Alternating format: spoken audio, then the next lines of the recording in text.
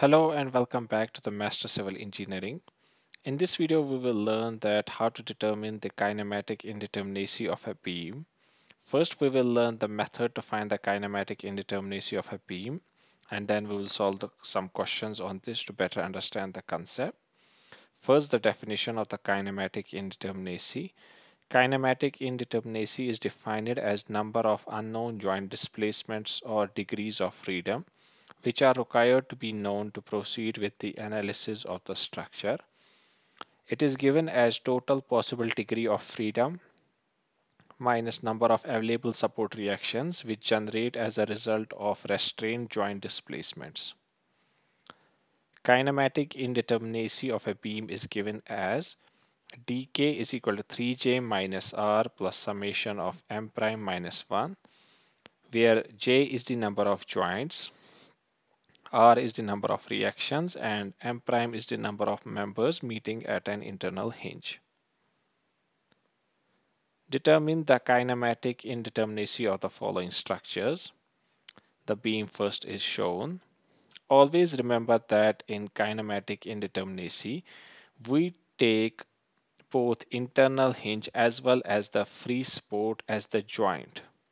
So we can see in this beam there are three reactions, that is one at this roller and two at this pinned end, and there are three joints, that is 1, 2 and 3, and there is no internal hinge present in the beam, so M prime is equal to 0. Therefore, putting values of R, J and M prime in the equation, we get the value of dk equal to 6. It means that beam has 6 degrees of freedom.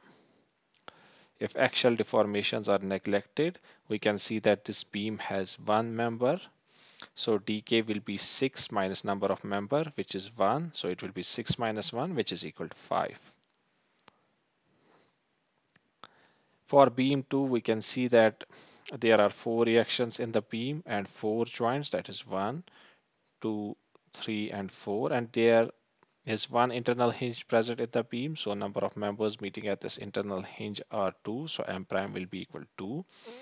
The value of dk will be equal to 9. It means that beam has 9 degrees of freedom. If axial deformations are neglected, we can see that this beam has 2 members, so dk will be 9 minus 2, which is equal to 7.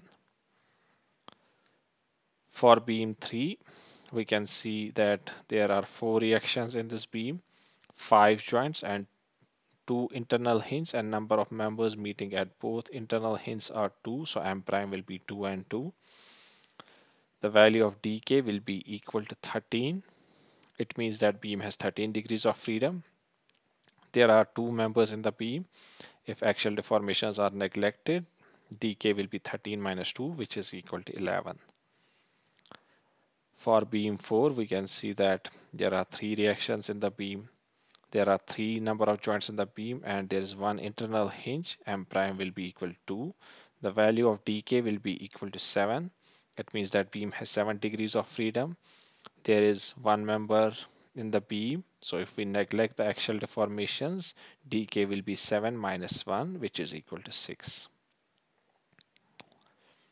For beam 5, we can see that there are 4 reactions in the beam, 3 joints, that is 1, 2 and 3, and there is one internal hinge at the top of this roller, so M prime will be 2 as there are 2 members meeting at this internal roller.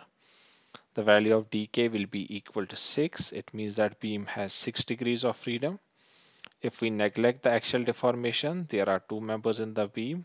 So dk will be 6 minus 2, which is equal to 4. For beam 6, we can see that there are 5 reactions in the beam, 4 joints, and there is one internal hinge in the beam. So M prime will be equal to 2. The value of dk will be equal to 8. It means that beam has 8 degrees of freedom. We can see that this beam has 2 members, so if axial deformations are neglected, dk will be 8 minus 2, which is equal to 6. For beam 7, we can see that there are 5 reactions in the beam, 3 joints and one internal hinge, so M prime will be equal to 2. The value of dk will be equal to 5. It means that beam has 5 degrees of freedom. There is one member in the beam, so If we neglect the axial deformation, the value of dk will be 5 minus 1, which is equal to 4. For beam 8, we can see that there are 5 reactions in the beam. There are 6 joints, that's 1, 2, 3, 4, 5, and 6. And there are 2 internal hinges in the beam, and number of members meeting at both the internal hinges are 2, so m prime will be 2 and 2. The value of dk will be equal to 15. It means that beam has 15 degrees of freedom. We can see that this beam has 3 members, so if axial deformations are neglected, dk will be 15 minus 3, which is equal to 12. For beam 9, we can see that there are 6 reactions in the beam. There are 4 joints and 2 internal hinges. Number of members meeting at both the internal hinge are 2, so m prime will be 2 and 2. The value of dk will be equal to 8. It means that beam has 8 degrees of freedom. There is 1 member in the beam, so if axial deformations are neglected, dk will be 8 minus 1, which is equal to 7. Finally, for beam 10, we can see that there are total of 6 reactions in the beam. There are 4 joints, that is 1, 2, 3, and 4.